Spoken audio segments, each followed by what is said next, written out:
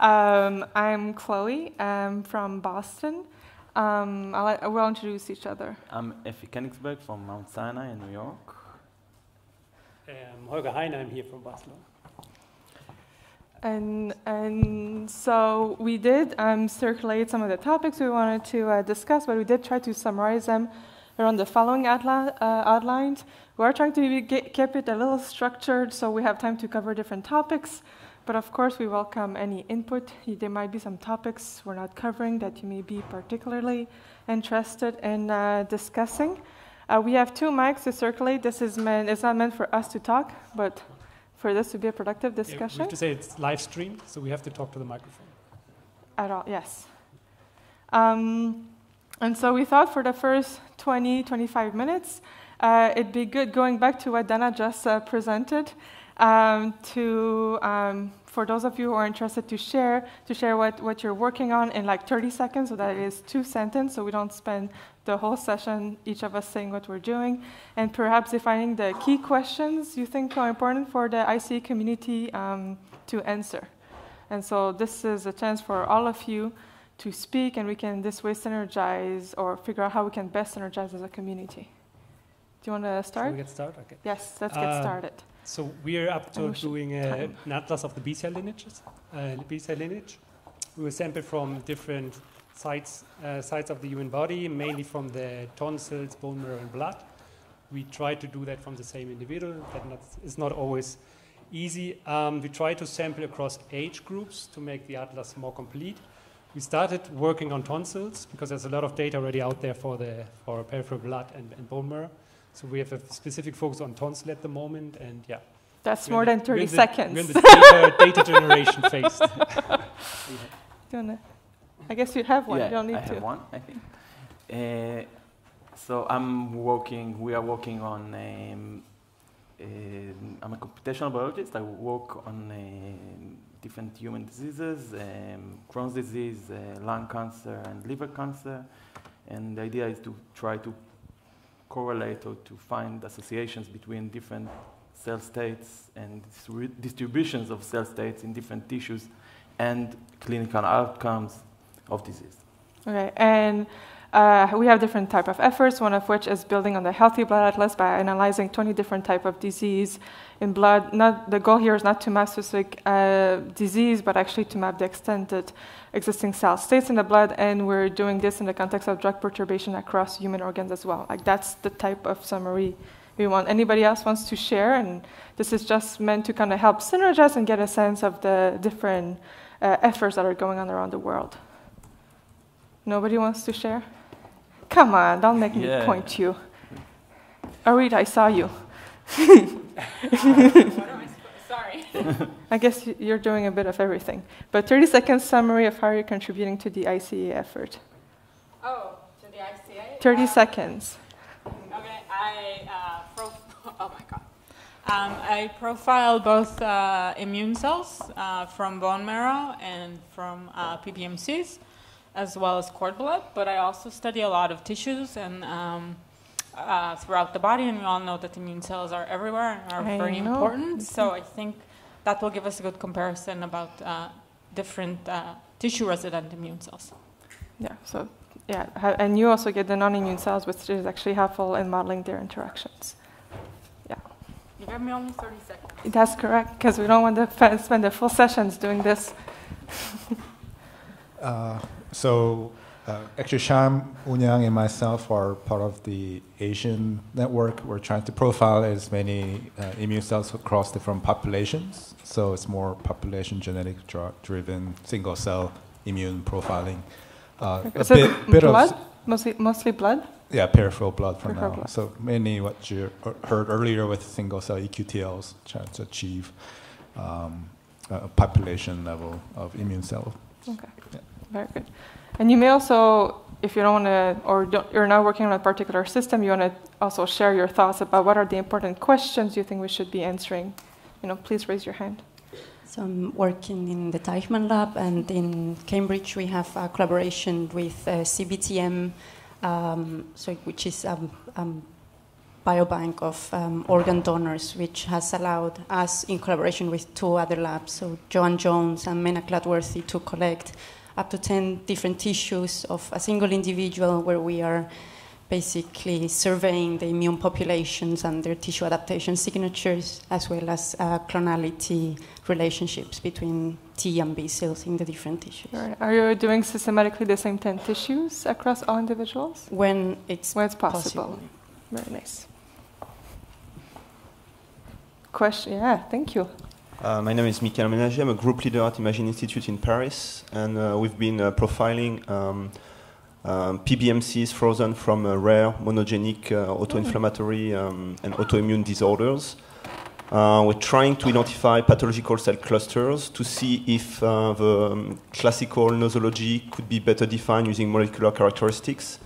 And now we start applying machine learning methods to try to get into transcriptomic networks attached to those different subgroups that we've identified.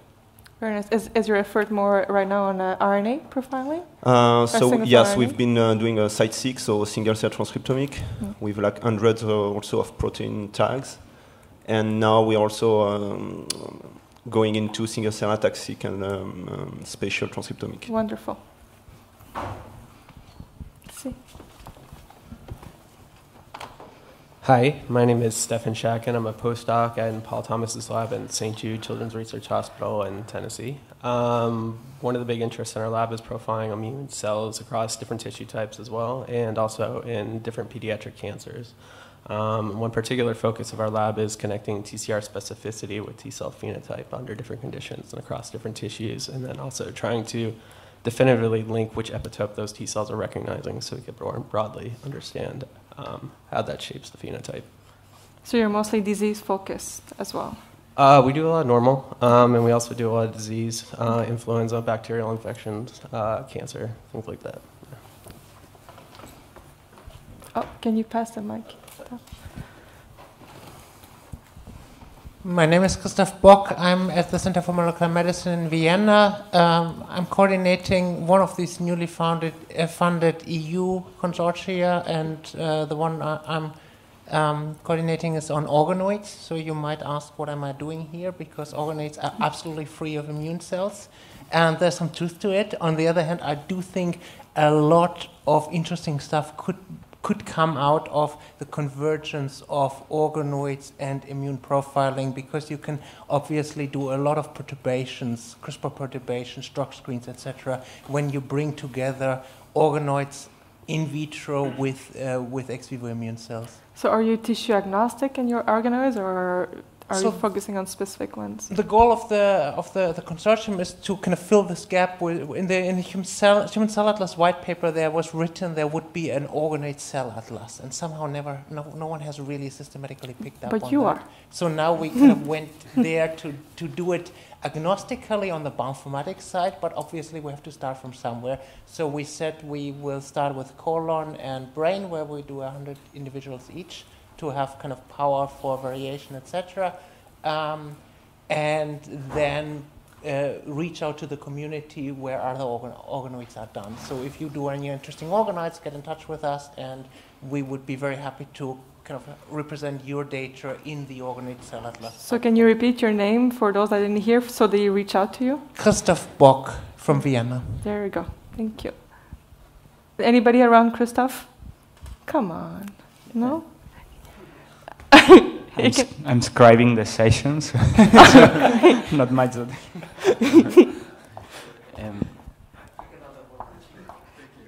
It can also be just about the questions, the key questions you think we need to answer. I just work on the data coordination platform. Well, what type of data would you like? Okay, no, I'm not going to put you on the spot. Thank you. And then I'll come to you afterwards. So I'm a bioinformatician from Torino University. Our main question is when we use a lot of, let's say, public data for data analysis, we do mainly tool development. And the point is that what we feel that is missing is a clear annotation of what you say is a cluster cell into a cluster definition, because the reproducibility of that data is nearly, I would say, impossible if you repeat even the same analysis by themselves. At least what we are actually phasing out. And so that would be a key question, right? critical point in this, I mean, general point, but for sure for the immunological part that we are particularly interested in. Definitely an important question, and we're going to try to actually discuss this a bit more. But thank you. Hi, I'm Hannah Leviton. I'm a PhD student in Peter Sims's lab, and we're coordinating with the Farber lab, in addition to other labs, to do what a lot of people have discussed here, which is profile immune cells in different tissues from organ donors. And we've specifically been focusing on T cells and T cell activation from those tissues, and expanding our focus to looking throughout age. And we've recently started looking in infant organ donors as well as adults. So do you systematically do the same organs in your infant organ donors and your adult? Because you are limited with the type of organs I think you can query, right, in your system. Yeah, we do the best we can. You know, things like bone marrow or tonsil you can get really reliably. We get a lot of lung, and sometimes we can get gut as well as really reliably a lot of lymphoid organs. Very good.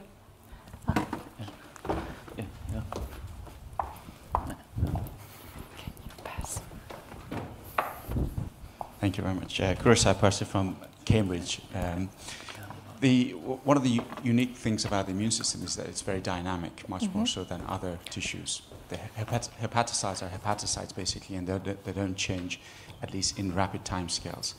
But the immune system does. So my question is what we are doing to capture the demographics of the donors that actually may influence this this rapid change in order so that we can actually compare an immune atlas from one patient to another. Right. So that is one unique entity or feature of the ICA. Yeah, the person next to you.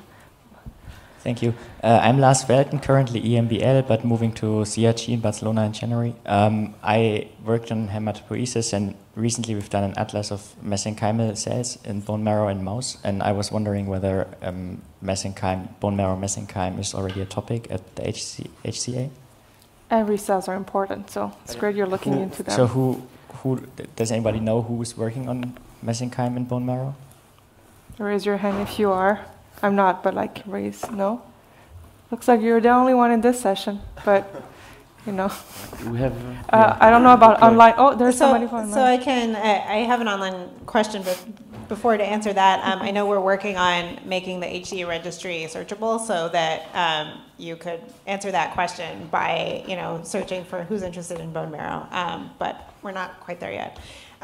So we have an online question from Ram Dasgupta, who I think this must be for Christoph. He wanted to know if someone can elaborate on the organoid immune cell co-cultures. Are the immune cells expanded ex vivo, and what about HLA matching?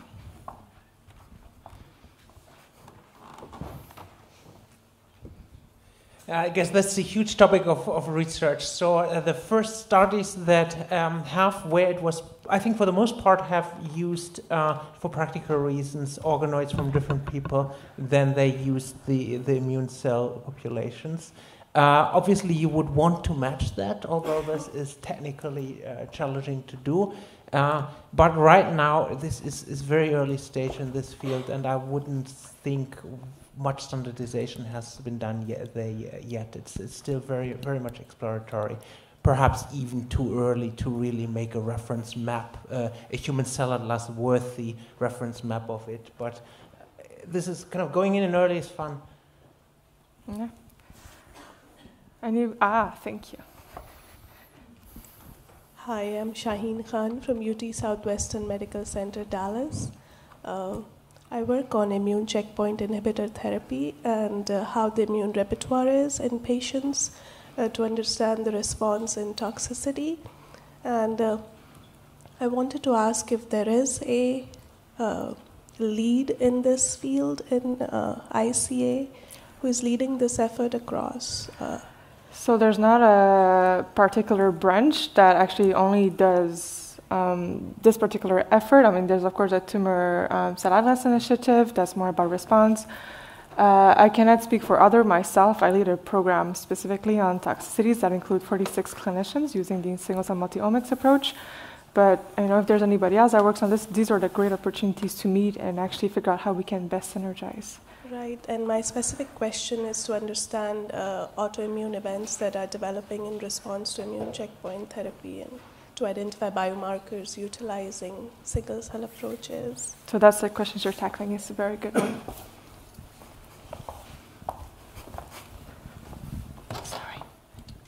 I guess more of a technical question and discussion I would like to raise is, I guess many of people may be interested in TCR or immune checkpoints, which then allows VDJ sequencing or 5' based strategies have been quite useful. So our lab is very much interested in cage technology, or the studying of transcriptional start sites, and looking at both coding and non-coding RNAs. I just want to get a discussion later on if how we can further leverage this 5' strategy, not just on TCRs, but also in transcriptome, and trying to gather more comprehensive data set to have a better annotation on genes, including non-coding RNAs. Okay, so back to the angle of more multi-omics, different type of angles. We'll get there for sure. We have 5 more minutes. Cool. Oh, yeah, please. Do you have a, oh, we lost the other mic? I gave it away.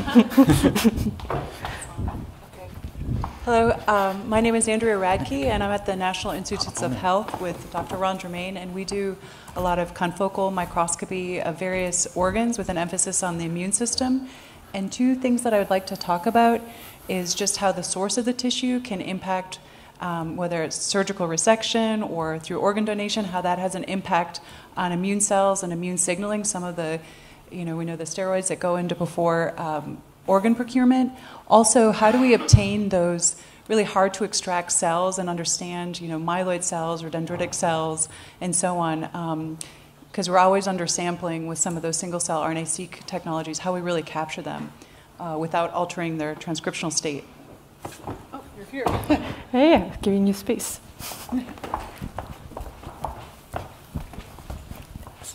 Hi, my name is Philip Pereira from Lund University, and I'm interested in the reprogramming of non-immune cells into immune cells. So directly from fibroblasts or mesenchymal stem cells into dendritic cells or hematopoietic stem cells, and profiling these processes at the single cell level. So the atlas for me is useful so we can cross-compare our data to identify which cell we're generating by reprogramming. So you're defining how you would be using the IC, right? It becomes your reference data set. Really, you sit at the far back? Get close to it. Hi, I am Alvaro Martinez, and I come from 10x Genomics. So I'm interested here in building tools, obviously. So that's why I'm here to listen to you. What's the best tool, the next thing that we could build? And I have been involved in the data release of CD8s. That's why I'm interested in immunology. So we were profiling 4 different donors at the multi-omics level. So we're doing all the assays that we have, including PMHCs. So yeah, if you have any question or anything, just talk to me later in the break. Thank you. Okay. Anybody else wants to give? Thank you. I'm Sonia McParlin. I'm from the University of Toronto and Toronto General Research Institute. And as part of the transplant program, we're looking towards reprogramming the immune cells to promote tolerance and tissue regeneration in transplanted organs. So how are you hoping to use the data from the IC, or what type of questions are you trying to answer? Well, we want to look at whether different T-cell clonotypes are promoting rejection, whether different T-cell populations are promoting regeneration, and whether we can use those to, in ex vivo perfusion systems, to reprogram organs before we transplant them. Anybody else wants to give input on the type of questions they're hoping to answer for the IC, or how they hope to use the IC data set beyond their reference? Oh. Hi, Eva Tolosa. I'm an immunologist and not so much in sequencing, but I have a basic question. So to everybody, when you choose donors, do you consider ongoing processes? So, I mean, somebody may have some asymptomatic CMV infection that will completely shift the immune system. I mean, do you have any way of detecting, and I'm not going, don't tell me that just the serology should do, but I mean, do you have any parameters that you make sure, well, this guy has an incredibly activated immune system at this moment, so it cannot be considered a normal donor? Or how do you define healthy? Yeah. Oh, exactly. How do you define healthy? Yeah, that's a big question of debate. Is there such thing? And you can actually get some sense based on TCR sequencing, but to some extent. But I don't want to be the one answering all these questions. Yes, Jordi wants to give some insights.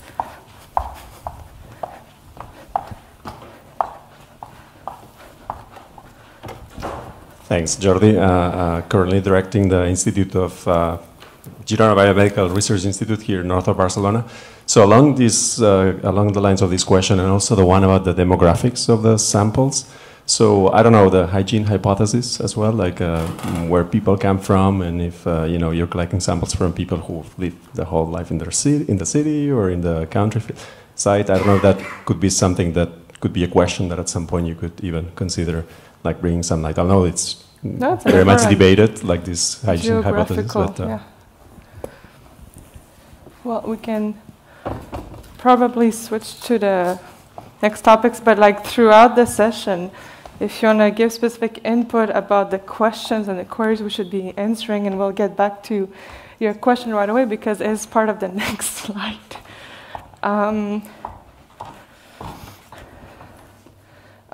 So about the roadmap of like what's a healthy tissue dataset, that's like very overwhelming questions, but basically it goes back just to the blue question, and all the rest are like subtopics. And this is straight from the Google Doc that we shared. So as Donna mentioned, of course, if we had unlimited budget, it wouldn't be a problem, but we do have limited budget. So given a limited budget, what are you prioritizing to make what you would believe is a complete first draft for an ICU-related projects?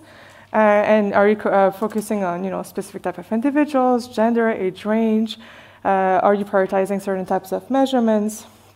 And then you can get in any of these sub-questions which were raised in previous presentation: number of donors, gender, ethnicity, geographical location, which relates to some of the hygiene hypotheses that Jordi just mentioned, number of cells, how do you sample, anatomical regions. I mean, these are vast questions, even more so important for the immune system because you find it in every single organs. And to go back to like how do you define healthy, surely hope that as we profile more and more individuals, you'll start seeing some of these outliers. So it may be hard through serology or just TCR sequencing to capture them.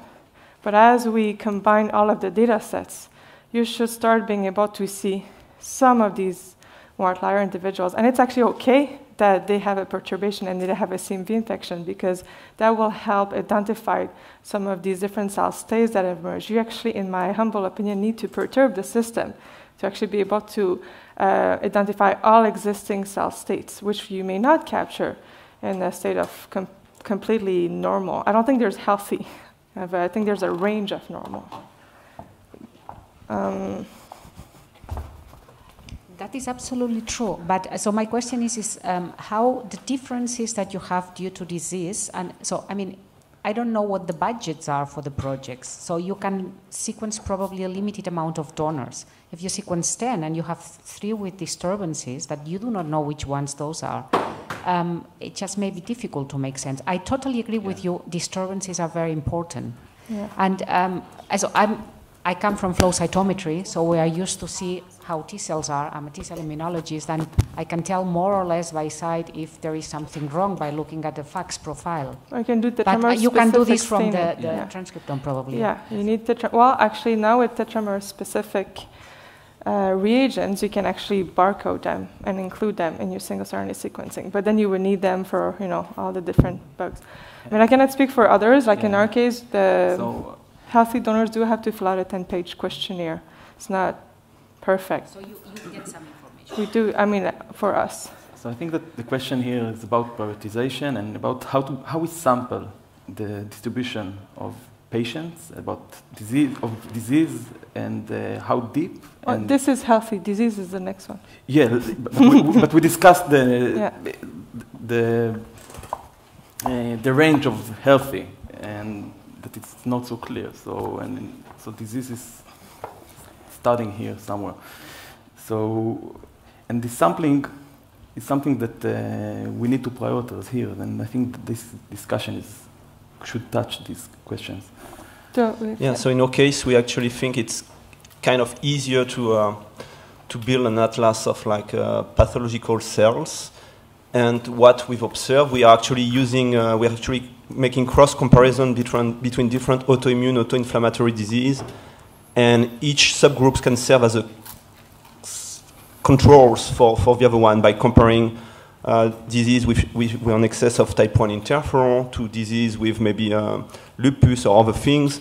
Then at some point we start wondering, maybe to understand our physiopathology, we don't need so much of so-called healthy, because just making cross comparison across different diseases can solve a problem. So that would be one point. And why? We've seen, for example, we don't need to do batch correction. Then I was talking about correcting batch effect, which can lead to a lot of change, which is true. You always need to do batch correction for so-called healthy, but in our case, if patients are suffering from an excess of type 1 interferon, after running on Kenigsberg, we see almost the exact same profiles of their PBMCs without batch effect correction. Why? Because thousands of genes are deregulated by type 1 interferon. So that's why I think somehow we need to process both healthy and pathological HCA all together. And maybe from the disease, we're going to be able to establish a better what should be normal immune system. I have a follow-up question, because you do monogenic traits. Yeah. So do you use some of the clinical information to help inform which subset you should be enriching for, or do you systematically do unbiased analysis of your PBMCs? Yeah, we decided to do unbiased analysis of PBMCs for the reason that maybe we've been focusing, for example, on a disease we think it's on the T cells, and maybe there's other subcell types interesting, such as monocytes or DC. We have also diseases where, for example, there's no T cells, and we start asking how the other cells looks like when there's no T cells, since like an individual is born. So unbiased, and you systematically do the same number of cells per individual. Yeah, we try. Go back to the sampling. Yeah, we try. Okay. Thanks. So in our rare disease project, in our rare disease projects, we actually do it differently. We use the information of which cell types are effective, but we don't discard the kind of the rest. So what we would normally do, if we have like 2 or 3 cell types that we think are affected, we would FACS sort those out and then take 25% each of maybe 3 different cell types, and then spike in 25% of unsorted stuff. And that gives us the depth, and then put all of this with no further site-seq or other barcoding on the 10x, because that comes all from the same individual, and then sort it out in the computer. And that would essentially bias the 10x analysis to give us depth on where we expect phenotype, while also not missing out on the kind of unknown unknowns by having a bit of background, plus it having the kind of the rest of the supposedly healthy or unchanged immune cell types in there also simplifies batch correction, but because we would then batch correct only on what we think are unaffected cells, kind of calibrate on those, and this is why this way we don't kind of batch correct away the disease phenotype. But you don't, because you could actually, that's actually a clever way of enrichment, but you could also, even if it's the same individual, barcode it, and then you could get an enrichment of your 25% and actually deconvolve, but that's currently not what you're doing. So what I'm saying is, if people should not be deterred from this type of strategy if they don't want the additional complexity of site-seq or any form of barcoding. Even if you don't do barcoding, that actually works quite nicely, because you can, in the computer says, to put this apart. Obviously, as site-seq becomes absolutely standardized, or other types of multiplexing strategies, you can as well barcode. Yeah. But you don't need to. It's a good insight. I have a question regarding subclinical immunity.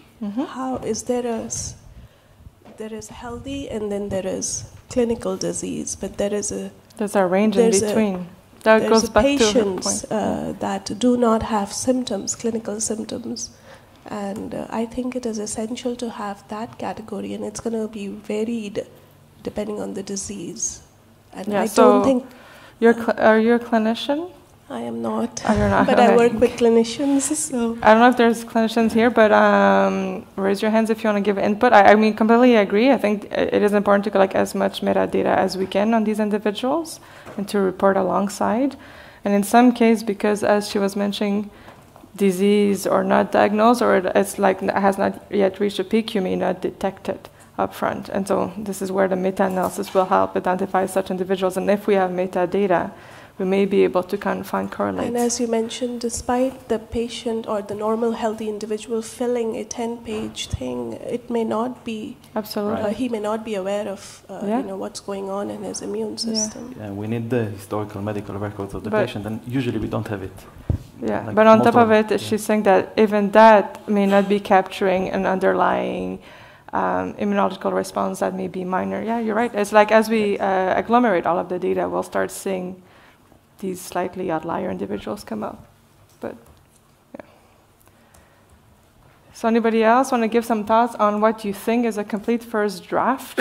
How you're going about it? Number of cells, individuals? Are you considering ethnicities? I just want to emphasize the slide that Dana Pear showed this afternoon about dendritic cells, and they are very rare if you look at PBMCs, but you can actually enrich them and see even multiple states or meta states.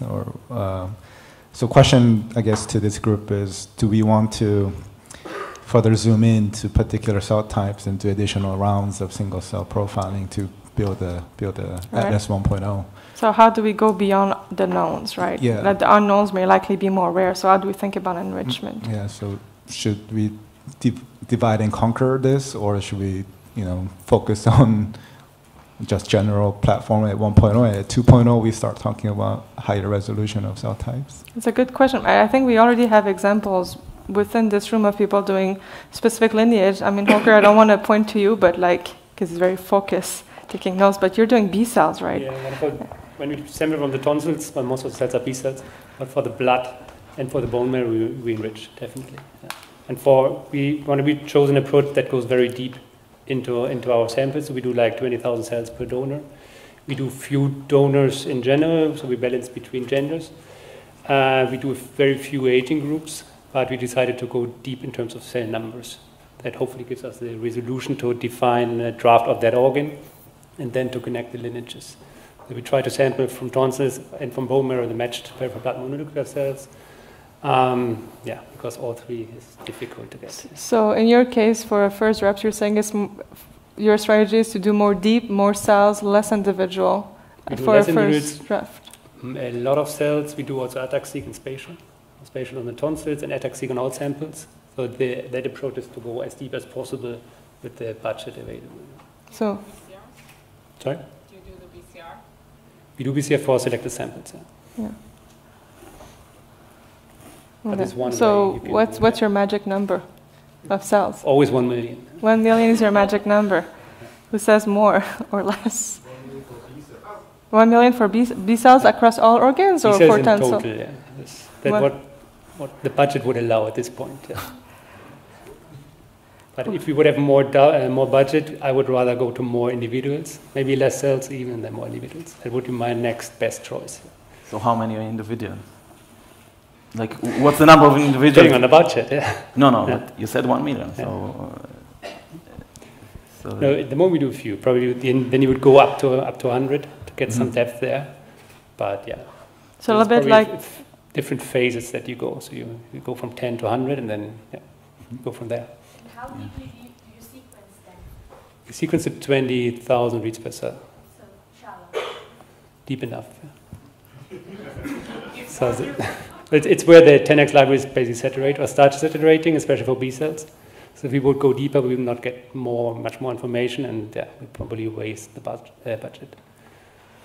So Ari, this morning you showed this strategy, right, of like pilot, small number. I forgot the name. One was validation. One was pilot, deep, and breadth. Yeah. So breadth and depth. So depth and breadth. Right. So how many for depth and how many for breadth? And yes. I didn't put numbers. I know you didn't put numbers. I'm asking. It's a really tough question. So for depth, we don't think you need that many individuals overall. So maybe 4 to 8 because it has 2 phases. One is sort of the training and the other one is validation. So I don't think you need that many. 4 to 8, but you're doing across all sections. Doing a lot of sections. You're really going deep. So I think that would give quite a lot of information about what areas to actually sample more. What are the important technologies? What should we actually do across these? In the later phase, where the idea is to actually sample a lot of the breadth, a lot of individual across like very specific sites, so like hundreds? For the breadth. It depends what you want to do. For GWAS, I would say hundreds. Yeah. Somebody, okay.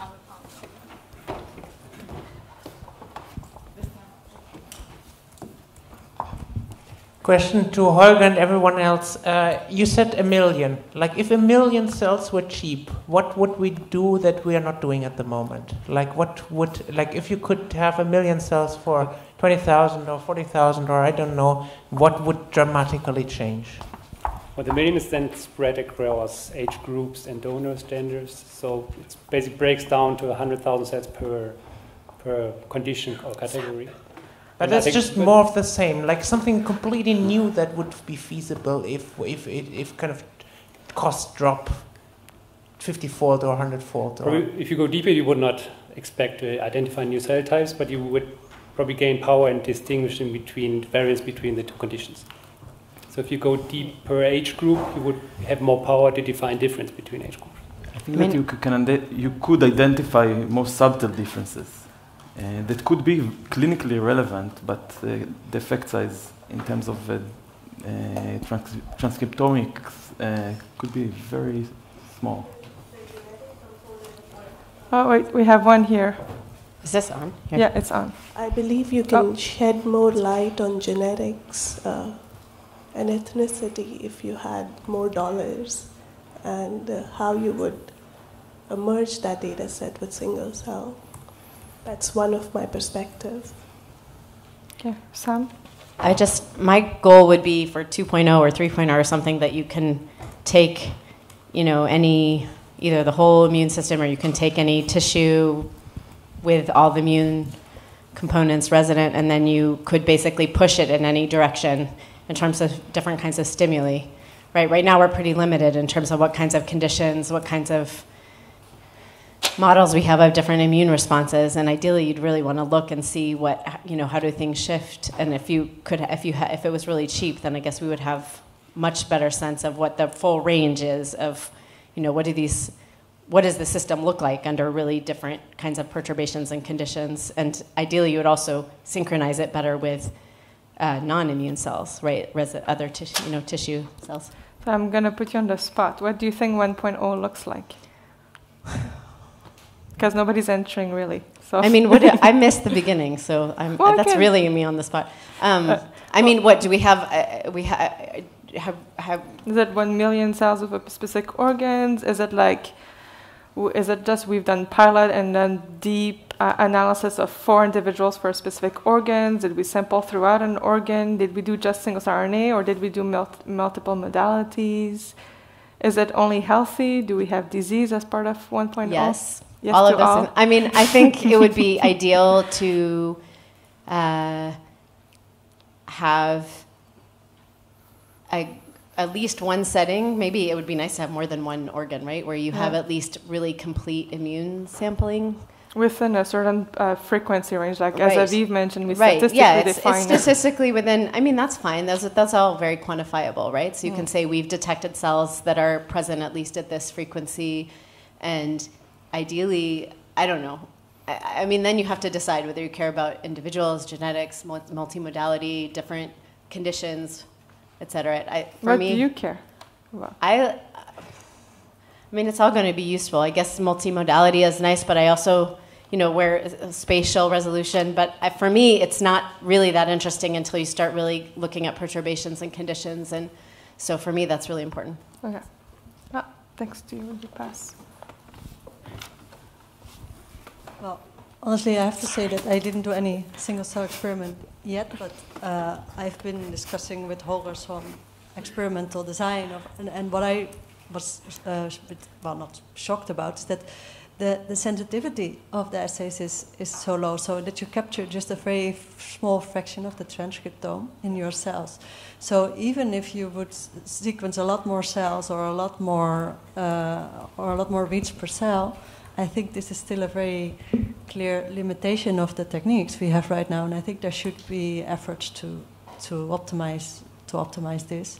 So you're saying not necessarily pushing multi-omics measurements to get a different view of the cells, but actually focusing on improving specific technologies to get more transcripts? That would be where you would put it. Exactly, to get more transcripts, or to make it possible to have like panels of genes that you want to investigate with a much deeper sensitivity in light of a more global transcriptome at the same time. Just to, although I don't know if there's also possibilities to impute specific programs of RNA expression if you have like sufficient number of cells to do so.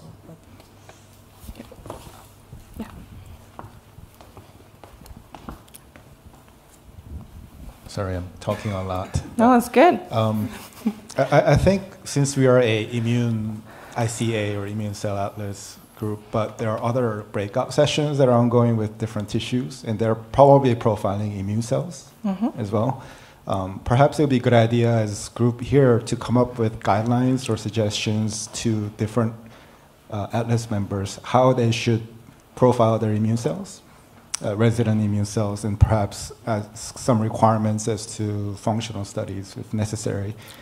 So I thought since we are all interested in immunology, yet there are resident immunes that are being discussed, some other breakout sessions. So as a group here, it would be good to propose a way to help collect the data together. Most definitely. So there's like the computational aspect, but there's also the experimental aspect, which you're alluding to. Yes. Do you have yourself some specific pointers? No. No? Well, hopefully I'm more interested in peripheral, but again, I think we should take advantage of other. I think it's a very good point. Yes. So I think this raises a very important point, because I think going back to that version 1.0 thing is that, you know, one thing which would be really good from the atlas is that we get unified definitions of different cell types, rare cell types across different tissues. Because for me, myself, I'm coming from the dendritic cell field, and the field was very hampered by the way that, you know, everyone had their own definitions of dendritic cells for like ages, like way beyond single cell. And basically, if we kind of can come to a point where, you know, a CDC1, or CDC1 is maybe a bad example, but CDC2s are CDC2s in the lung, there are CDC2s in the blood, and there are CDC2s in the gut, and we can have like modules which describe them very well. This atlas would be extremely useful across all lineages, because people would finally know what the other person is really talking about without kind of explaining too much in detail in terms of gene modules and markers and flow cytometry and stuff like that. Yeah. And as an immunologist, I know you appreciate the function and the validation, and which should be part of the cell type and state definition in immune cells. So do you have any thoughts on the type of coordinated framework we could do to kind of help define these CDC2 across? Is it the same thing between lung and on the gut? I mean, there will be obviously transcriptional heterogeneity because there's tissue imprinting, but that is something which this atlas can really do, is first of all define common modules and then kind of branch out from that and defining tissue-specific gene modules which define, let's say, lung dendritic cells or lung CDC2s. And from there you could kind of have an additional layer on that, and you have a common set of perturbations or stimulations where you say, okay, like a lung dendritic cell reacts like that, whereas a bone marrow-derived dendritic cell reacts like that, and you then again can build classifiers out of that, really, again, having common modules which are across all CDC2s, and then accounting for tissue specificity in other classifiers, which kind of would give you an additional layer. But I think the first layer on 1.0, what we should aim for really is define all cell types across all tissues in a certain set of individuals with common nomenclature, because that's the basis on what we work on, especially as immunologists. Absolutely, but I guess another way of asking my question for 1.0, because you're describing modules, do you think RNA would be sufficient for 1.0, or I go back to like multiomics, like are there other measurements that you think would be helpful for 1.0 to kind of define like a partial view of the cell? I think a combination of RNA and ATAC would probably be a good thing, because ATAC, gives a kind of potential, which would be very important for the perturbation layer. But I guess these two layers for me maybe have protein if possible, because you can connect it to flow cytometry, which is ubiquitous in immunology, right? So that would be good. But so protein, ATAC, RNA. I'm going to cite you on this. Yeah, it's nice to have, but let's get the basics right, and then we. That's 2.0. Yeah. Okay. And then we go back down. I have a slightly different take on what 1.0 should look like, and it's not specific to the immune cell atlas, but there's no computational breakout session, so I'll bring it up here. It's maybe when we have 1 million cells, and I guess some people already have 1 million cells, we'll see that the cells are sitting in a continuum of states, and that we'll realize we simply can't agree on what a cell type, how many cell types there are, because it's just a smear, right? And so I wonder if we should already start thinking about what language we'll use rather than a language of discrete cell types. We have a language of a continuum of cell states, and then actually a quantitative descriptor saying this cell is X% down the road between this state and this landmark and that landmark. Yes. As a data-driven, I think as the data accumulate, our data-driven definitions of cell types or cell states will start to get stronger and stronger. And then we'll feel maybe that the cell types we defined earlier based on facts, gating, was somewhat arbitrary. Yes, yeah. I mean, we're going to get there, so keep these thoughts on, but we can obviously jump in the conversation, because we do have, I think, we kept some time to talk about data harmonization and how do you define a cell type and states, but it's good, people are jumping in, so maybe we can, I think there's someone here, and then Sam. Yeah. I just wanted to point out that I think the constraint here isn't only monetary. There's also certain types of samples that are more easier, more difficult to get. So, for example, when we work on infants, those samples are very precious. There are very few infant donors who pass all of our quality control. And obviously also those organs are in a lot of demand for transplant. So I think one thing to consider in a 1.0 versus a 2.0 is to what extent a 1.0 should be only common samples versus carefully chosen exemplars of certain more difficult to acquire samples that can be used down the line. Okay, so and you're suggesting maybe less individuals, more focused organs, right? Nobody has, I'll have Sam talk, but nobody talk also about ethnicity, geographical regions, but yeah, Sam, you had a comment about maybe cell states. Oh, I just wanted to totally second what he said and say that I think I'm already working on it myself, and I think it's, I mean, there are, you know, systems and physics and other areas where there's like very natural continua, and so we can absolutely do that, and also it's going to be important for describing perturbations and the effects. You know, there's a kind of a balancing between how much do you think of the system as getting pushed in a certain direction in terms of what cells are doing versus the proportions, and when you start thinking continuously, those actually kind of intersect a little bit, right? So, yeah, I think it's I just wanted to second it. Yeah, and I agree that we need better language, and that could be one of the contribution of the first version of the atlas, because like all of these programs that we now define, reveal, could be an example of one aspect of these languages. Yeah, so my question is for the 1.0. Yeah, what we should focus on. Like, I don't think there's only one HCA that can be built. You know, there's like first differences like child versus adults. You know, it's, as we said, immune system is very dynamic. So we study mostly disease affecting child, and we can tell that there's a lot of difference when you checked PBMCs from even healthy adult to an healthy child. So there's some, you know, antigen and maturity and stuff. And also the difference between PBMCs and tissue.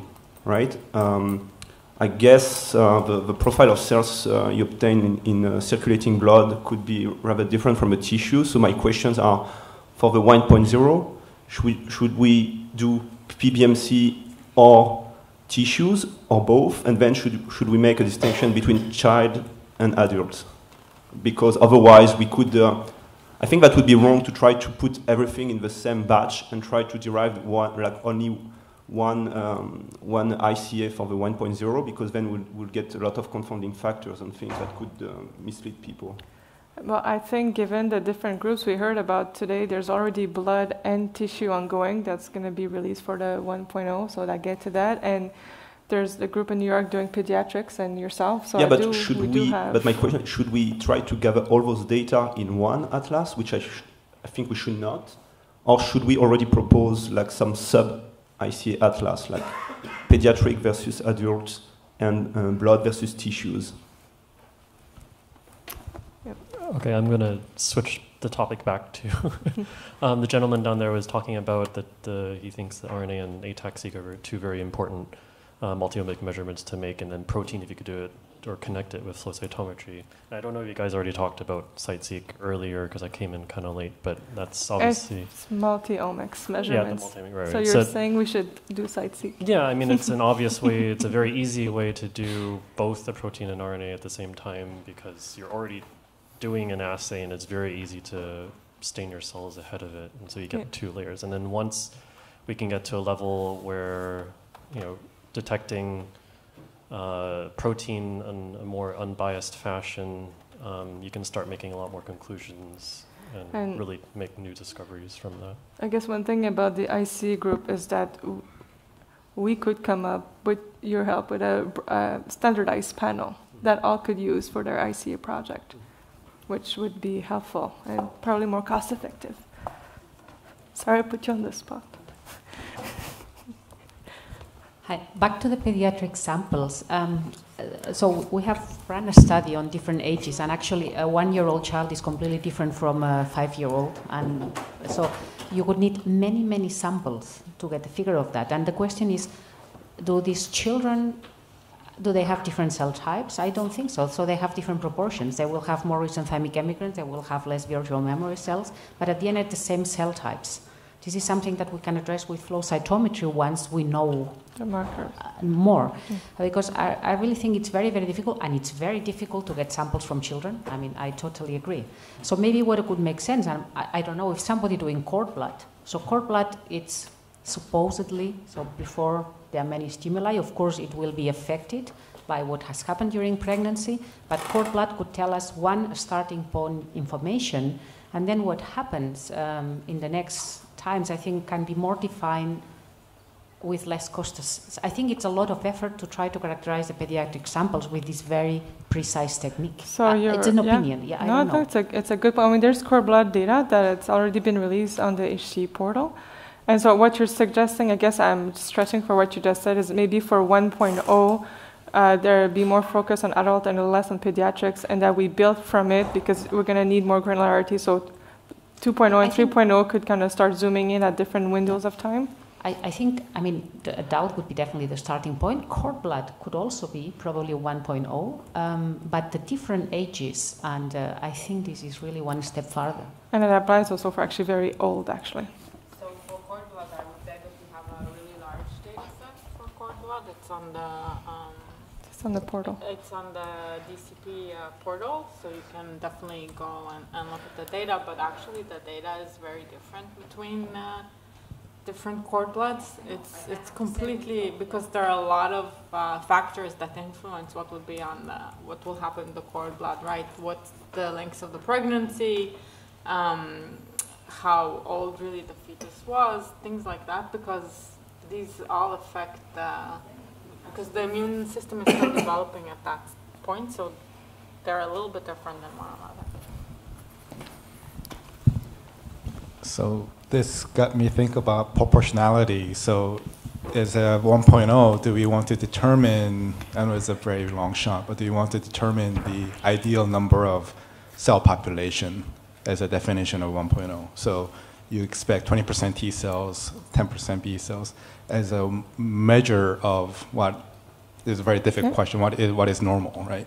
Because it sounds like aging and infections and cancer can perturb that proportionality, and that could be rather than number of cell types that defines the atlas, but rather defining the proportionality of the immune cells. So per lineage instead of cell type, because we could. Yes. That's an excellent point, but you could kind of make it. You can make it broad, the point you're making in terms of proportion per lineage, or you can make it more specific as we define types and we figure out these proportions. Or both, yeah. Within like an expected frequency, let's say of 5% or something. Yes. Because we've been involved in supercentenarian studies where we profile immune cells of 110 years or older in Japan, and it's again the cell types are the same, but the proportionalities are vastly different from their descendants. So again, I think coming up with some number or criteria, I know it's debatable, but I think something in that extent would be very helpful. And then to your earlier point, integrating it with the data from these organ-specific effort, yes. Right, to kind of help feed that information for 1.0. Yeah. You asked the question about ethnicities and how they should be represented. For 1.0 or 2 Yes, I think it's very important, and my perspective is that we should try and make an effort to include as many ethnicities as possible so that people who are predisposed genetically to several autoimmune diseases could benefit from 1.0 atlas and they don't have to wait. So all ethnicities can derive the benefit. And maybe a question to Jay, how do you solve that in the Asia atlas? Yeah, I was going to say the same thing. Okay. So I'll speak for Jay and the other people in the consortium. So I'm actually presenting tomorrow on genetic diversity in the single-cell field. I fully agree with the previous person, I think it was you, who said we really need to involve as many populations as possible from as many countries as possible and as many parts of the country as possible in this, to see how diverse immune cell states and cell types, cell proportions are, and so on. And so I don't want to give too much of a preview of what I'll say tomorrow, but basically there are efforts in many different parts of the world to bring many countries in. The hardest thing is to bring in some data from places where the single cell research is not that well established yet. But that is the focus of the equity group in the Human Cell Atlas, to try to include them and define ways in which we can bring them in. But that's really an important goal, I think, of this atlas. So I have and without stealing your thunder for tomorrow's presentation, how are you defining ethnic background, ethnicity? Because I mean, there's like a genetic component to it, but like you need to still do some grouping. For like at least an initial draft? That's an excellent question. So I guess you can take the human genetics approach and say, if you do a t-SNE of genotypes, how many clusters do you find, and so on. Well, not that t-SNE is best for clustering, but we're not going about it quite like that. Right? We're just trying to cover different geographical areas. Okay. And then in the process, you'll get a fairly large genetic diversity. You'll also get even roughly same gene pool, but different lifestyles or different geographies, you'll get some differences, and I think they should all be studied. So should we genotype everybody that we're profiling? I guess it gets to That's this what point. we're doing. Okay, so genotyping. Yeah, is there, no? Speaking of diversity, I think this is not just genetic diversity. I don't think it's going to work just to take kind of people from New York who are from all different parts of the world. But that's not what they're doing. No, I'm not saying this. Or people from Singapore or whatever. I think you're doing the right thing. You're going to where these people actually have lived for many generations, because I do think that, especially as we're looking at the immune system, environment is such a big factor. And I think, if you just go for the genetic variation in in a place where people have migrated to, that might give you a very clean signal on the genetics, but it ignores another major factor of diversity, which is nutrition, environment, pathogenic exposures, etc. So how would you suggest, Christoph, we collect that information? Oh, go ahead. I think the big question is how to do ethical informed consent in areas where you would essentially, you don't want to just kind of fly in, collect samples, fly out. That's unethical for many reasons. On the other hand, you also don't want to just go to people who have migrated into places where you have all the infrastructure in place. And I think you have much more experience going into places and doing kind of ethically acceptable research there. So I'm very curious to hear your answer to that. Thank you for the question. So maybe I should have clarified. It's not just genetic diversity. We are also looking at same, rough ethnicity, but different parts of the world, living in different parts of the world to look at the influence of environment. And the other thing you mentioned is kind of the colonial aspect of flying in, taking samples, flying out, and using their materials and their effort for your analysis, and then what do they get in return? But the single cell field is, I won't say I have done that, but my colleagues with Jay and some of our colleagues in this consortium, they're epidemiologists, and the epidemiology community has a lot of experience of this, of collecting samples from various parts of the globe, including places that don't have their own research, right? And at least the principle there is, can you bring up the science over there? Can you work with scientists over there or clinicians and say, okay, we'll partner with you, we will process your samples centrally, but in return, we will train your people to do some of this analysis.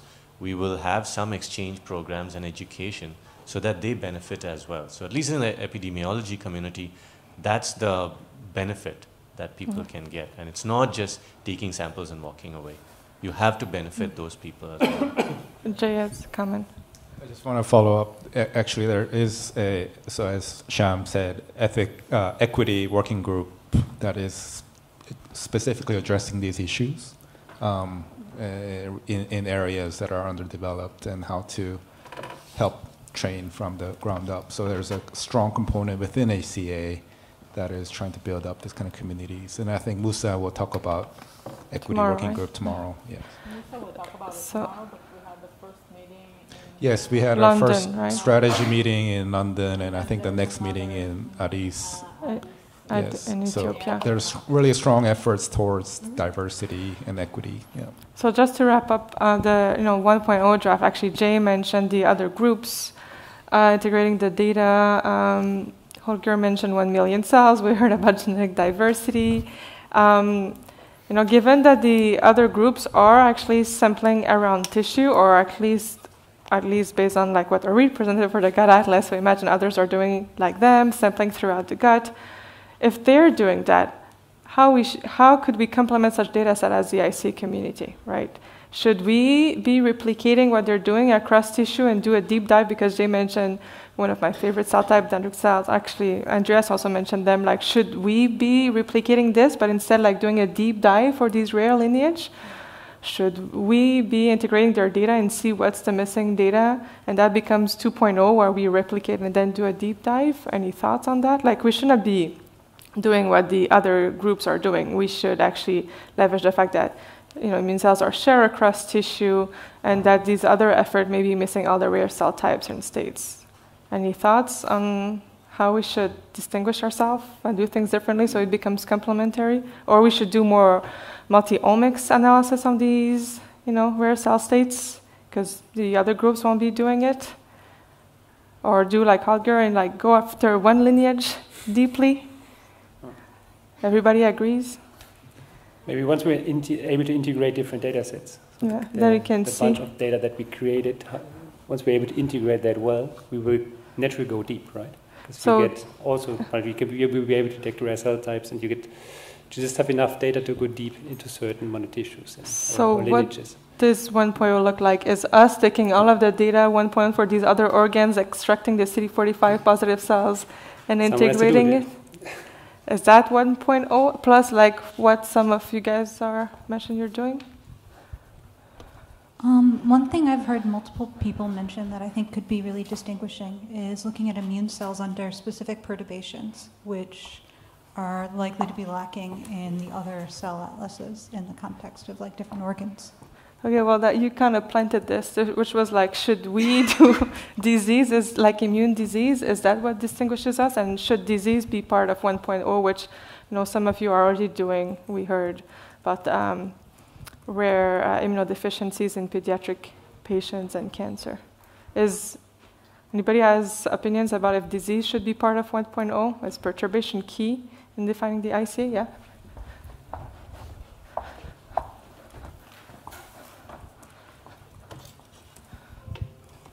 One thing in particular I was thinking about is the effect of persistent viral infections on the immune system and how that alters their function. Things like CMV can have pretty profound effects on the phenotypes of these immune cells.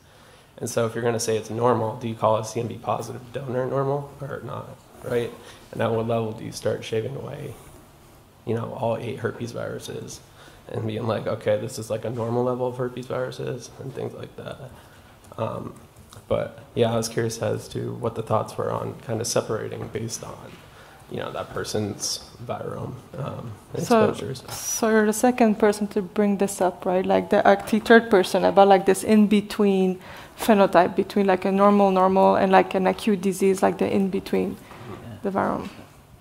Also within disease organs, you can see that the inflamed, for example, areas are looking one state at one state, and then you have the adjacent tissue that at the beginning we thought that this is a normal tissue. Now we compare it to normal samples, and it is not normal.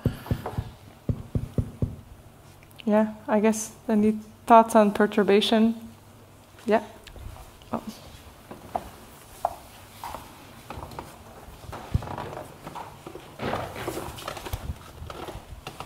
So oftentimes, once all the states are really sampled, like all the different cell types and all the activation states that these cell types may have, actually one would be mostly interested in is how these change in proportion.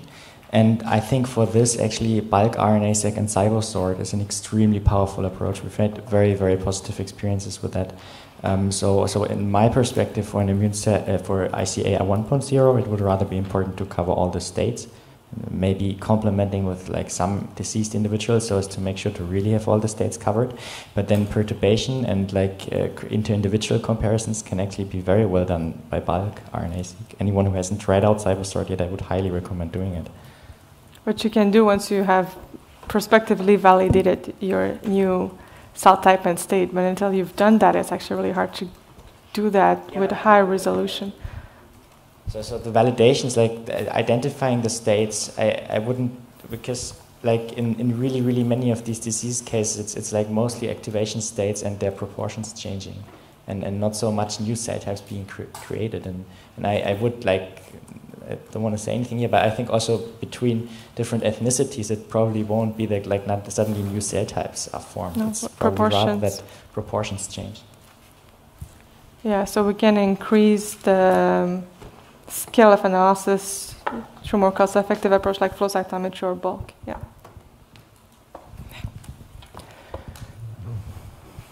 So as much as I really appreciate the perturbation, I think if you do get into the realm of disease, you're really opening a lot of Pandora box. Exactly. I mean, when you talk about disease, you can list hundreds. So where do you stop? And then when you are talking about building 1.0, you need some end goal. And say, oh, let's just choose 2 types of disease, then that's really not satisfying either.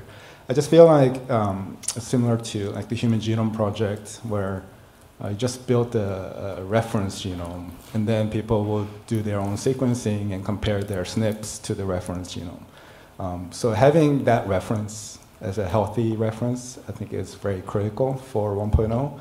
And then the community will start to do perturbations and compare their data to the reference data set. So having a foundational kind of common language for what is a healthy state as 1.0 is, I think, very critical. And just over time, people will add additional information with the diseased states. But we are profiling here immune cells, and by profiling only healthy, you might miss the inflamed states. I'm not saying right? we should not profile them. I'm saying as a 1.0 atlas, we should just define 1.0 as a healthy state. But would it be a good reference? Because people might not find the state that they are profiling if we don't represent the inflamed states. Yeah. So I guess we should. I'm not saying we shouldn't. I'm not saying we should ignore them. But how do we define 1.0? Is kind of what I want to get at. Is should we define it as a healthy reference? Well, you know, I guess maybe like to your point, like maybe the appeal of jumping into disease will lead us to actually not do a proper in-depth analysis of normal. Yeah, is that like kind of your point?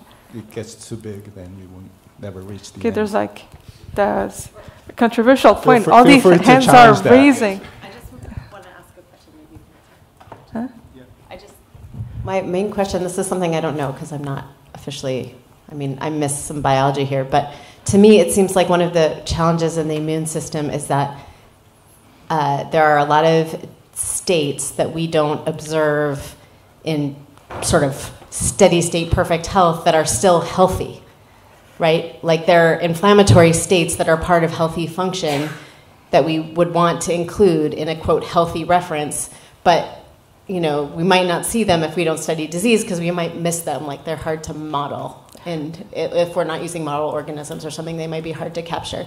So, I mean, that's kind of bridging the healthy and... I think Jay's point was not to ignore disease, but to say that maybe we do a deeper dive in disease by 2.0 and 3.0 to kind of get to these additional cells. But my point is the way that an immune cell functions is by having a response that then can return to normal. It doesn't necessarily lead to disease, right? It's so to your point, homeostasis even, you know, raising and somebody else raised that point, or maybe that was you, about dynamic sampling, having several time points to be able to kind of be able to capture that. I mean, I think ideally we would have diseases that aren't diseases. You know, we would have like responses that then return to normal or something like that, so that you capture that function. So a different form of perturbation. So yeah, I think you're right. 1.0 should be about healthy, but to test the robustness of the healthy, I think in 1.0, from people generating a sample from disease, those samples should be used to test out to the robustness of 1.0. The same in all our experiments. If I'm not taking all my PBMCs from supposed healthy controls, there's such a huge diversity that I'm not getting much, even after batch correction or whatever. But then if I start integrated patients, then all of a sudden the diversity is kind of shifting the focus of batch effect from genetic ethnicity to more what's normal and what's not normal. So I think we should try to find ways when people are generating samples from different type of disease, and we don't need to focus on disease, but to test then if 1.0 is robust or not, if we incorporate those. So that goes back to your earlier point that you made about not having a single 1.0 version, but actually different categories so we can benchmark this. I missed the beginning, so I might be out of place, but I wanted to ask, why do we need a definition of 1.0? I mean, other than having, people tell the agencies that give us money, here we did it, we have 1.0. But I mean, for us, is it really something that we need? Because if we compare this effort to the Human Genome Project, I mean, the Human Genome Project did not finish, right? I mean, they started by sequencing one genome. By the way, it's still not completely finished. And only then they started, saying, oh, we actually need to do a couple of more individuals. And then they found that there's HLA structures and community structures in the data. And the genome also changes in aging. And I mean, so maybe the kind of definition that we need, and I think the big success of the Genome Project was the fact that there was a very easy to use tool that people could take their own data and kind of, like Aviv said, query against it. So maybe a definition of 1.0 shouldn't be, a target of we've mapped out healthy, that's it. Everybody can go home, healthy is done. But rather a definition such as we have a tool that everybody has to put their data on, which allows for easy data integration. As reviewers in this community, we demand that, data be placed there and data be made available in context with other data sets, and kind of generating that as 1.0. I guess you're putting the focus not so much on data production, but actually on data integration and being able to have a platform to make useful query. Yeah. I think that should kind of be a target, because I don't think that it's realistic to say, we've covered ethnicity, or we've covered age, or we've covered healthy. I think that's like saying we've solved biology, and nobody's trying to claim that. Well, I guess that brings us to the third point, which was exactly that, about harmonization and creating these useful tools, but I think the analogy to the Human Genome Project is very good.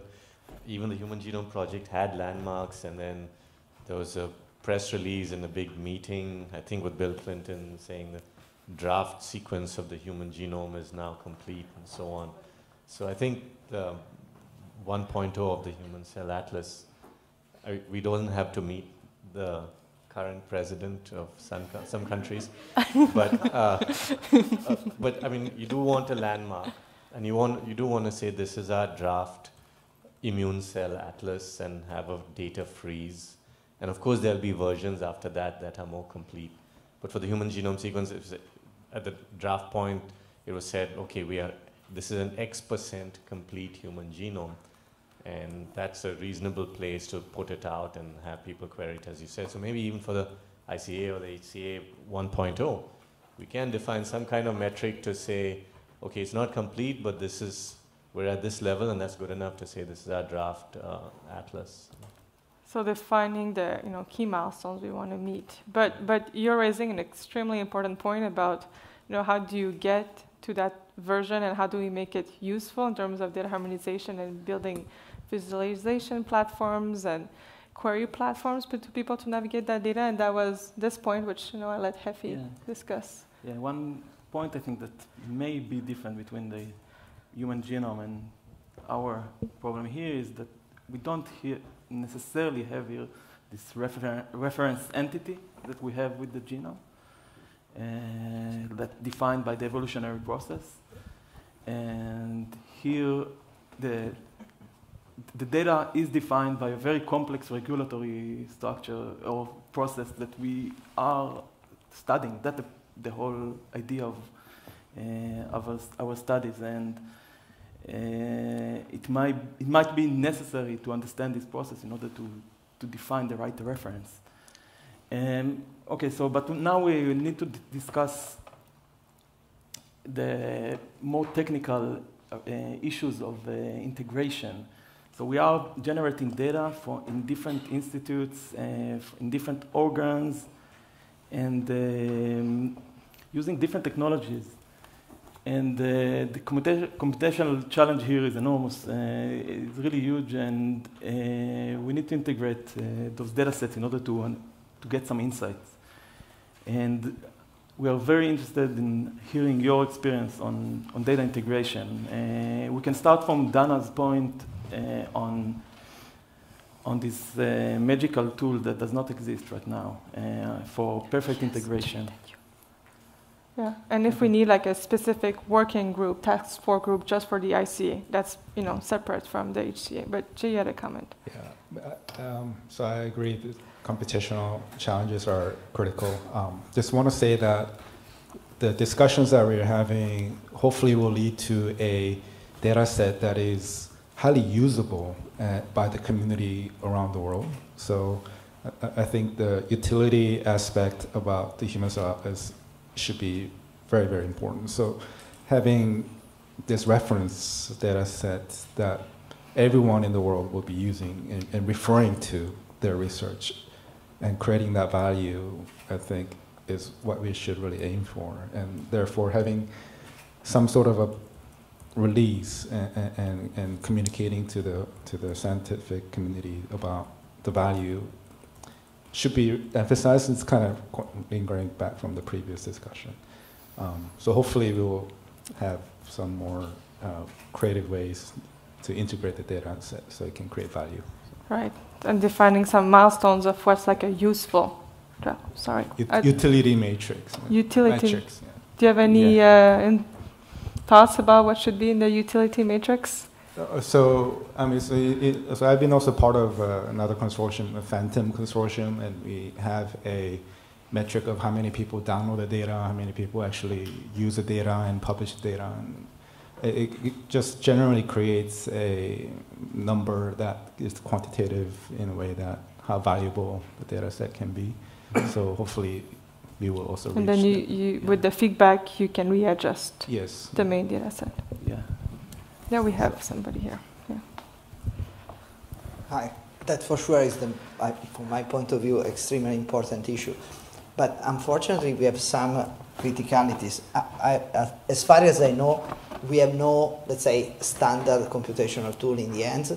And I think even worse, we don't have a standard data structure in which you can distribute data and metadata. Of course, there are already, there are work on that. I saw the various working group on the metadata and so on. But the problem is that until we don't have a standard data structure, it's going to be extremely difficult to make, let's say, comparable analysis, especially for what concerns the insertion of metadata that actually are describing the way you have built your experiment, how you set all the possible interesting parameters.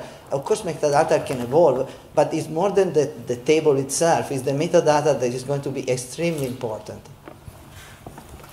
I mean, some of the challenges are actually they're brought to all HCA, which is what you're describing, and some of them are actually specific to the ICA because actually some people have mentioned resident cells versus circulating cells, and Andreas was mentioning how some cells may be shared across organs. So these are like specific ICA computational problems in terms of defining the states, which Sam also commented on. Any thoughts on how we could best approach harmonization? Yeah. Or your experience. Our experience. Yeah. So, first of all, about the comment that was made about the metadata and so on, this is definitely a very important point. I know that the DCP of the Human Cell Atlas is working very hard on this, and I guess we'll see, in the coming year or so, when people start to deposit in mass the data, how that can coalesce into something that is useful. Right? Currently, it's a little bit fluid in a sense, but I think that's one of the very important points for sure. About the question of harmonization, so I think to your question right here, so I'm coordinating one of the seed networks, and we have this experimental design that includes multiple age groups, multiple tissues, multiple cell types, so a cube, if you will, all of them in one single data set. And of course, the one thing that I'm worried about the most is the confounding, or in a sense, the differences between individuals, some subclinical, some not, CMV, others that will maybe even have a stronger signal than the age, right, and so on, right? So that's a big deal. And as a computational person, I think about it as, okay, what is the goal? The goal is basically to query some data set against this reference data set and say, oh, this is unusual. And as a computational person, I think about it as making very conservative statements, right? Seeing like, what is the best that we can say? Where is our confidence margins, right? And it's very challenging. And we're trying to be as conservative as we can, but definitely this is the biggest concern in this kind of effort, especially when the N, or the number of donors, is fairly low.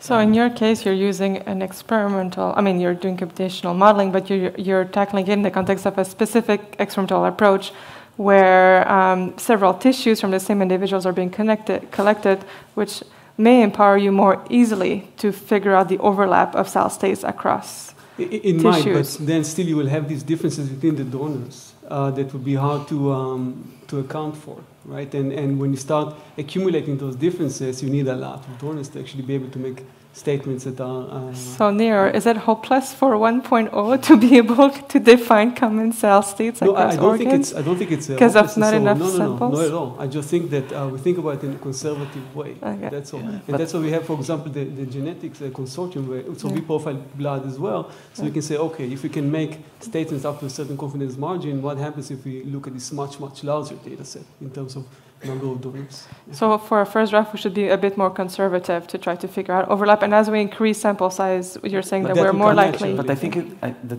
it might be difficult to define what is conservative here. Absolutely. So you can be conservative. If you ignore the differences between patients, are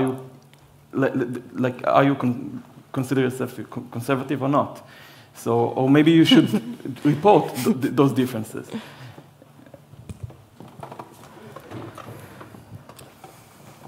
So yeah, I don't have a solution for this yet, but I think with people in my institutes, other groups, like computational groups, are trying to, within each experiment, to trying to define the identity of each cell based on molecular criteria, right? And then once you've defined the identity of your cell, then you can start putting your cells in other data sets, because, and if in every experiment you're attributing a cell identity, then you can start mixing all the cells together, and somehow it looks like you're kind of removing away much of a batch effect. So maybe one direction could be to try to define criteria that could, within each experiment, define a cell identity, and then once you have those criteria, then you could start playing with the cells and put your cell within whatever data set. I guess you're tackling the question of how do we define. Yes, but I think those two questions are needs to move in parallel. I do think if trying to integrate massive amount of data and try to do just one big processing, I don't think there's a magic tool yet, so I'm afraid that we could lose a lot of information, and we don't know what conservative means, or should we be conservative, should we do batch effect or not?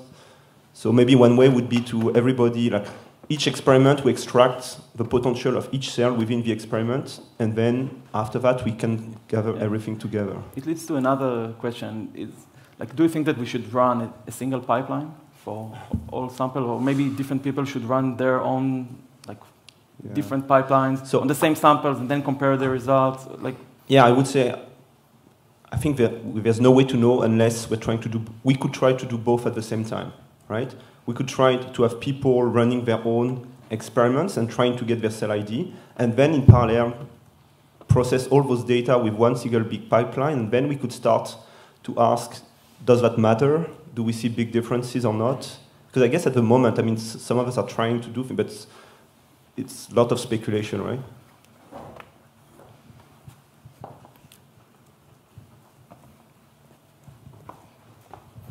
So Nir, you're talking about setting up a null, right? Just trying to get a sense of what the null distribution is across people. So then that seems like the right thing to do is to get lots of people initially. Yes, okay. Just trying to clarify what I understood. And do you think, for me, it seems like this issue, we don't necessarily have to collapse into a discrete categories initially. We could also just think about getting multi-dimensional distributions of whatever cells there are, as long as everyone uses the same sorting strategy or something like that. As long as there's some established benchmarks about what the sample is, you could just you could at least maintain sort of a notion of the multi-dimensional density, right? Of you're actually measuring genes and cells, and you have a multi-dimensional density, and you can look at how that varies across people. That's your true null, really, right? Then you... So Sam, how are you defining a cell state?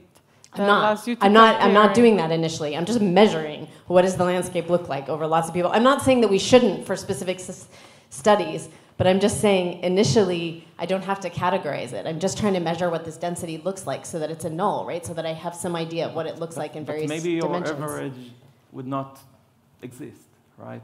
So right, the average might not exist at all. You're absolutely right. You need a notion of the real density. You can't you need an actual notion of the distribution, right? And how that distribution looks across people and how much it varies in various dimensions, right? Maybe the correlation between different cell types or subtypes. So, I mean, it's very high dimensional if you actually take into account everything. But my point is that it seems like useful to, I think we could do categorization and cell typing, and I think that's also really important because for certain kinds of questions you have to have those answers. But it would also be good to think about just trying to measure these distributions, like what does the density actually look like, the high dimensional density? What does it really look like? What does the real null look like, as much as we can get it? Because then, you know, we can measure difference from that null, maybe. But what do you do with technical artifacts? I mean, we won't know what is a technical artifact until we measure a lot, right? Yeah, that's the whole point of that. Yeah, we know already, for example, if you take the same library generated via your NGS single cell library, and then you run it on 2 different flow cells of Novasec, you're going to introduce some bias and quite some batch effect that you would, and there are tools that are trying to correct for that. Right, but we have no idea how that, I mean, that's metadata that should be stored with it, and we really have no idea how much that compares to all of the other kinds of things that introduce effects. That's all I'm saying. You know, we don't have a sense of what the contribution is in a relative sense because we just haven't had that data. No, but the same sample you sequence in 2 different flow cells, so all the difference you're going to see are going to be due to this technical artifact of sequencing. So we have already... Right, we can measure that relative to nothing, but not relative to the population, not relative to, say, differences. Okay, anyway, we can... Sorry, you want this back here. No, I'm just saying I totally agree with you,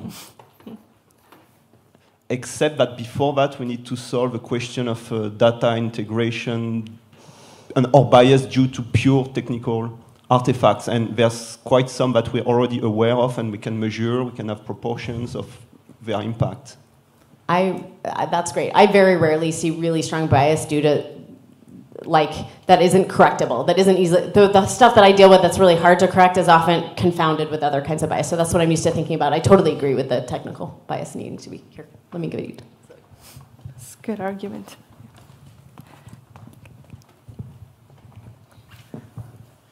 But I think the question posed there is very good. How do you integrate data from many different places? As someone who's tried to do it a little, I'll say, for myself and maybe for the community, I don't think we know the answer.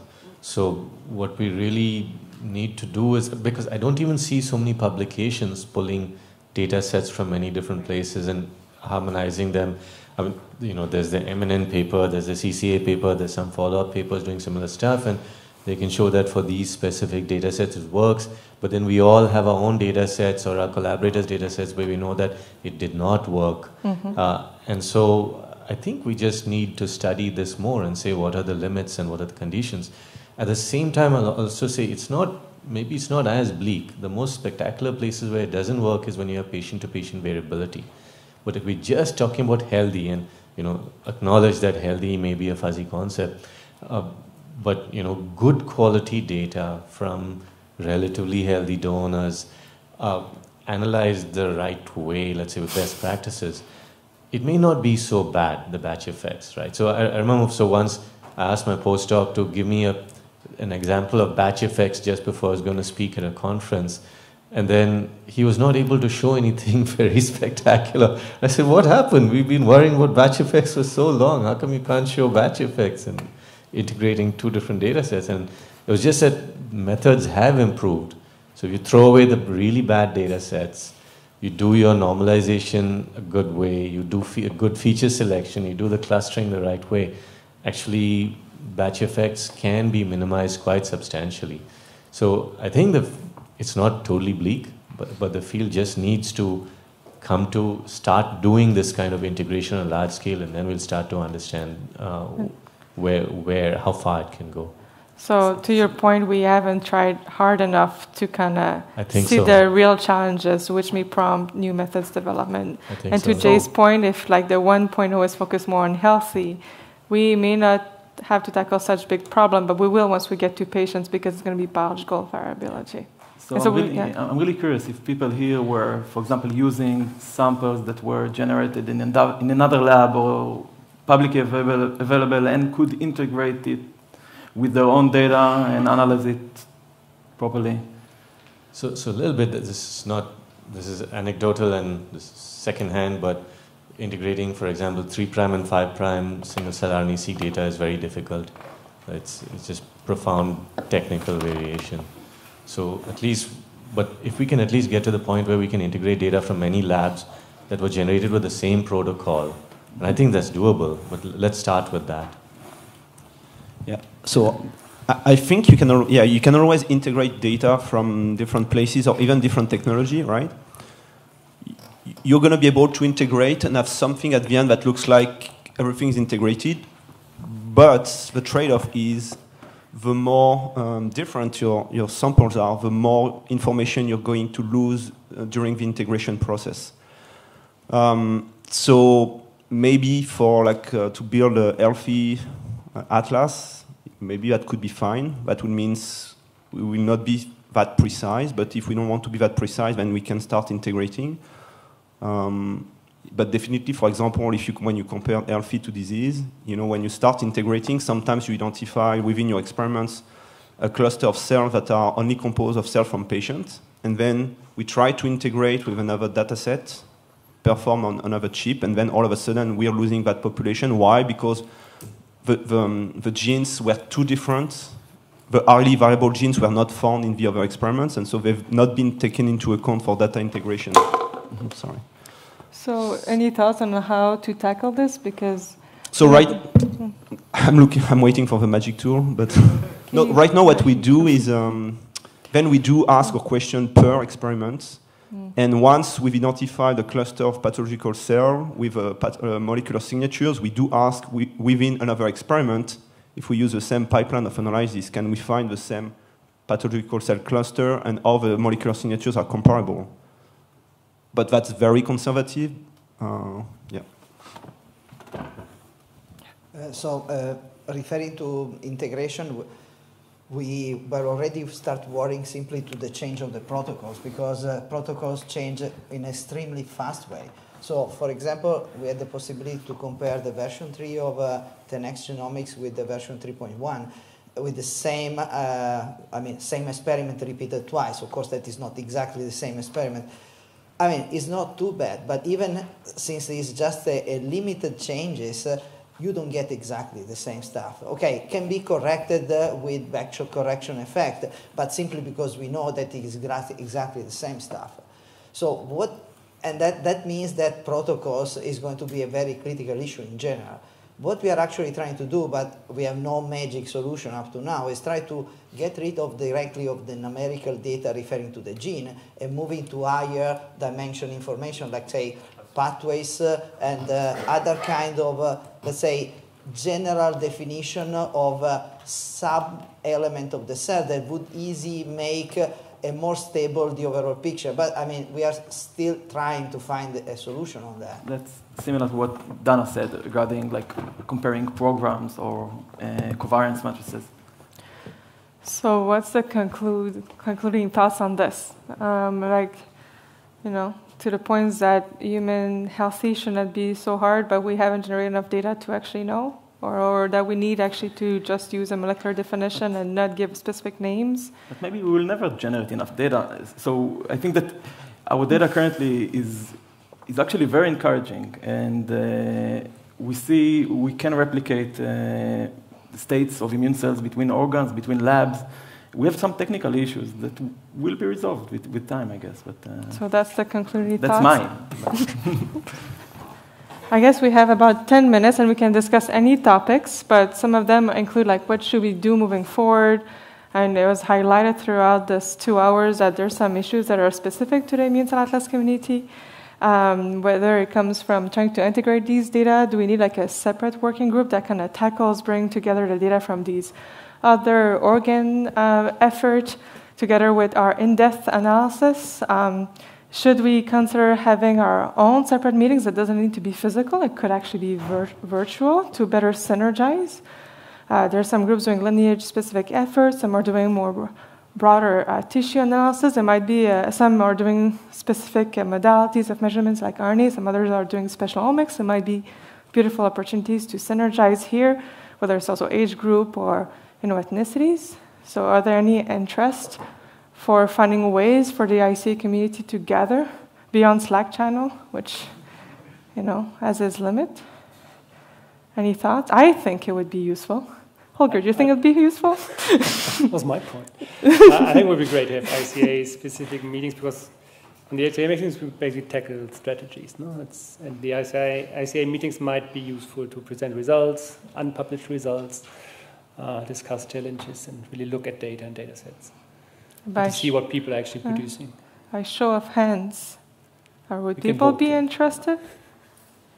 Okay, we have I want to say write down the majority. 50. Please count quickly. 90%. What about there's of course the DCP and their wider effort to integrate the data, but there are challenges, as Effi and others have pointed in terms of, Nir and Sam have highlighted in terms of integrating the data. So for the biologists to be able to kind of query the data and help with annotation, a bit like Peter showed us on his amazing futuristic portal. It's not so futuristic, but portal.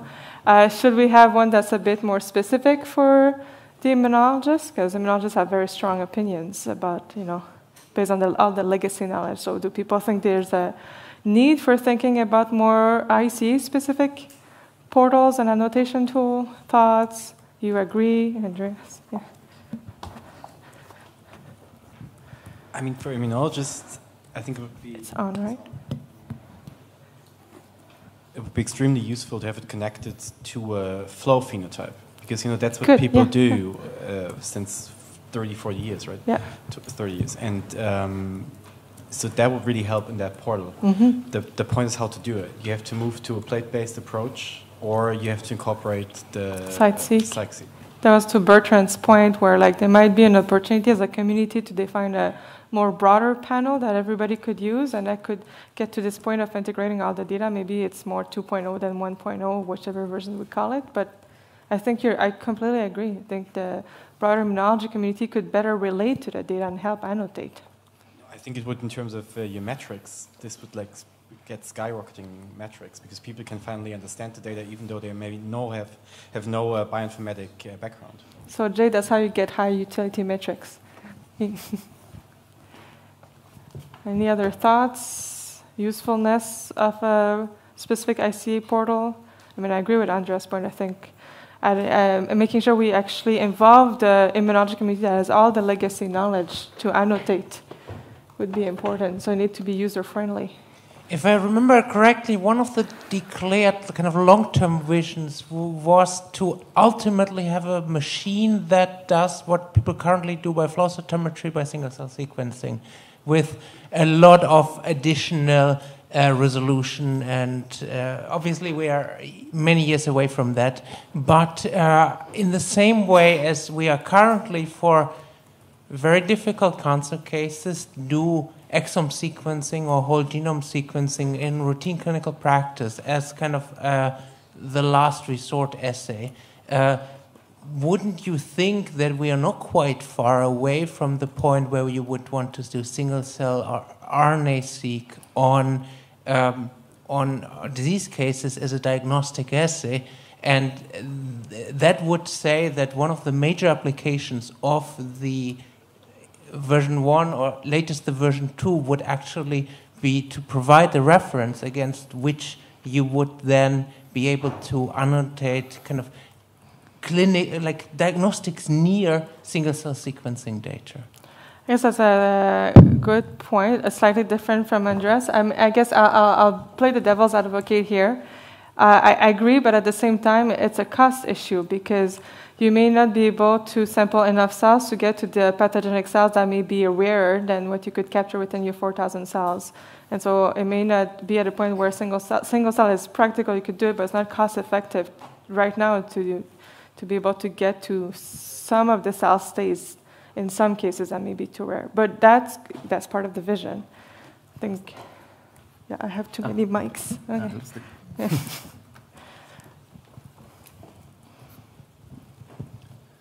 Yes, I agree. We're not there yet to use single cell to profile all patients at the single cell level. But for example, what we are intending to do is to profile some cohorts of patients at the single cell level in order to extract new biomarkers, either being antibodies, qPCR, or things like that.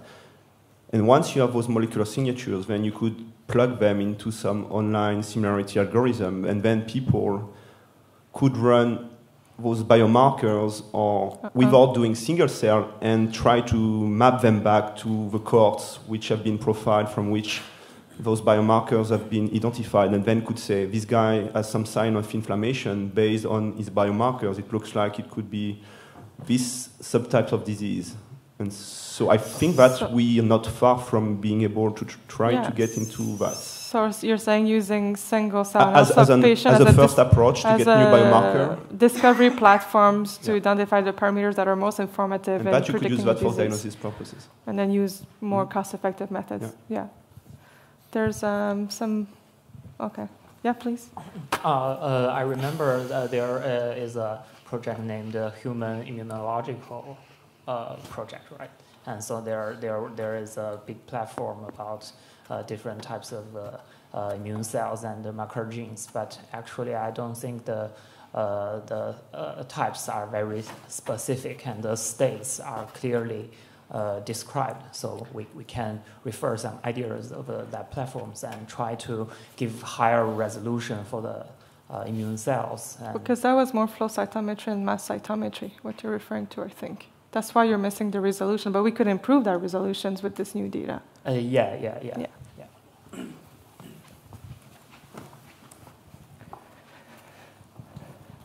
Yeah, one thing that I'm still missing a bit is in this. Everyone is talking about making a reference and just making a reference as we have the reference genome, no? But I didn't capture from the discussion what the reference should contain. Look like. What does it look like? I think that should be the first point to start. Are we going to define cell types and states, and can you use that then to understand on your own data? Yeah. I think that's a very key issue to move forward. Yeah, no, I completely agree. We didn't get... I guess if we all follow Holger's guidelines, we need 1 million cells and integrate the data from all the other organs to try to see what we're capturing. And based on Aviv's comment this morning, define a statistical threshold I want to compare to capture all existing cell states and types within a certain range, so let's say 5%. And I did make a point earlier, but nobody commented back, which is, these other disease organ efforts are doing really good anatomical sampling, or we believe they are, but they're not doing deep dive for all of the immune cell types that may be more rare, which I believe we should be doing. That should be the responsibility of the HCA group, because otherwise these lineage will not be properly captured. But yeah, concluding thoughts? You want to? Yeah, we have 2 more minutes. And I found that for many people, we are not familiar with the gene functions of the immune cells. For example, we observe some expression of the marker genes. We cannot know the exact meaning. Like a microRNA, so maybe we can build a database of the specific to immune cells and for some markers. And after we observe a marker of a cell type, we can try to figure out the function of specific immune cell type. Absolutely. Maybe one last comment? Yeah, I just want to give a quick word from the perspective of the DCP. We have current metadata schema. We have a portal, uniform processing pipelines. We would love to engage with each specific organ community to understand if the needs of the ICA are not met by the metadata schema. Is it possible, or is it appropriate to expand the metadata schema? What we have now is trying to capture a lot of, trying to capture like all the HCA data, and so we may not have specific metadata that's important to the ICA. So please engage with us about that or the analysis. And of course, there may be a point in time when it does make sense to have an immune-specific portal, but please engage with the DCP. We've got about a dozen of us here. So how can we best engage with you beyond the meeting? We can direct you to the metadata working group. Specifically, we have pipeline working groups. It depends on which aspect. Okay. But there's the help email. So we start with the help email, and somebody can yes, direct we'll you to the get right you place. to wherever we need to point you to. So with that, thank you all for participating. Given that at least 50% of you were interested in a form of an ICA virtual group, I think we should look into it as a way to continuing this discussion. Don't go too far because there's a group picture, and little bird told me it's here. Holger, it's here? Just at the beginning of the next session. We have coffee break now. Okay, sorry. Coffee break now, and then at the beginning of the next session we have the group picture. But here. also here in the auditorium.